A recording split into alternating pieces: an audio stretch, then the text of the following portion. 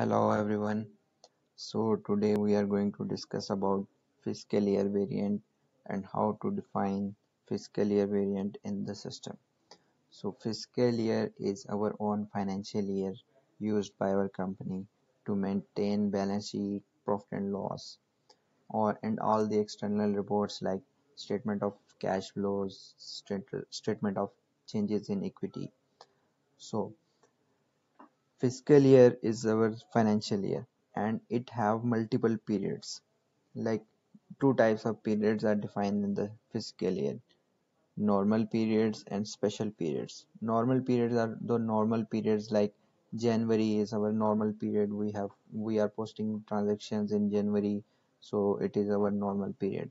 Special periods are used to post adjustment entries, like we have closed July, we have closed in June. June is our year end. So after the June, our audit team came and this is we have to post any specific adjustment. So for this we use special periods. So let's go and define fiscal year variant in the system.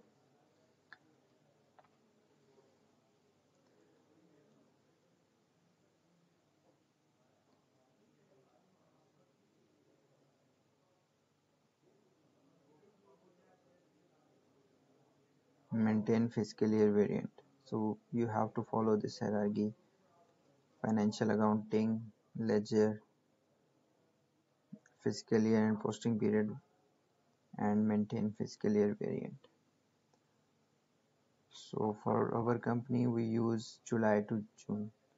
So we maintain TC fiscal year. So this option is used if our fiscal year and calendar year is same. Like our company is using January to December fiscal year, so we have to check this option. For our case, we are using July to June. So we are using 12 normal periods and 4 special periods. Fiscal weeks are used to post depreciation postings. So for our case, we are not using this. If we are using, we have to check this option. So let's go and save this. So this will be saved in the transport request.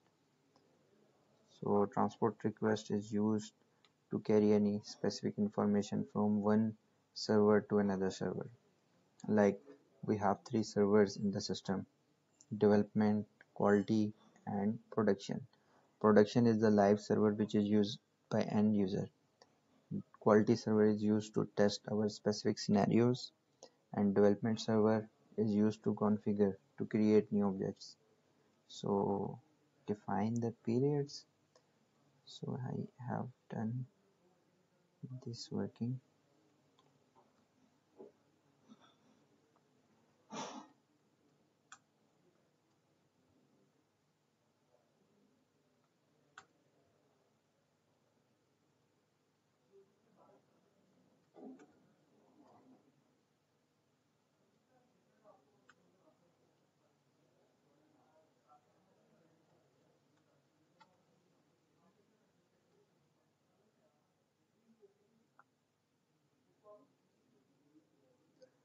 So you are seeing this year shift. Year shift is used to shift our year, like January, which is in our fiscal year, but the calendar year of January is different. So we are maintaining this year shift. So our fiscal year is created. So let's go and assign to our own company code. Assign, go to our company code H801. So this is DC. So assigned here. So let's go and create posting periods. Posting periods are used to maintain our number of periods in the fiscal year. Posting periods are the months in which we post financial transactions. Posting periods Posting period variant is used to close the monthly transactions in any specific period. So like we have closed the month of June, so we restrict the postings in the month of June by using posting period variant. So if we are using F5 postings, so we are using this OB52. So for CO it is different. So let's go and posting period,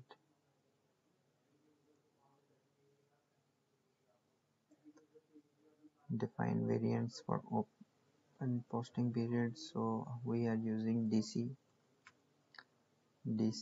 posting period, DC posting period. This is our file on posting period. So let's go and assign variant to company code, which is 01. This is our company code. So we are using DC posting period. This is the posting period we defined.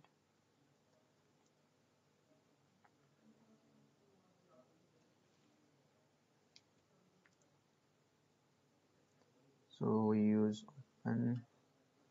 So we have maintained all. We are copying this and creating our own posting period. This is DC PP. Copying.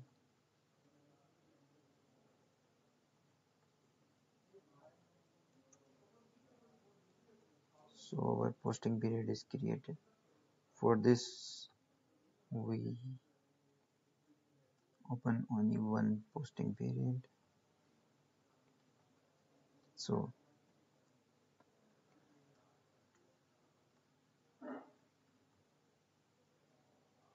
we can only now if I save this, so we can only post in the first period of year 22.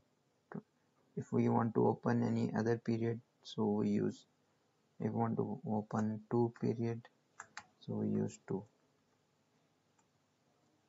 Okay, so these are the account types for which any period is opened or closed. So if we use this account type, we can post to all the account types.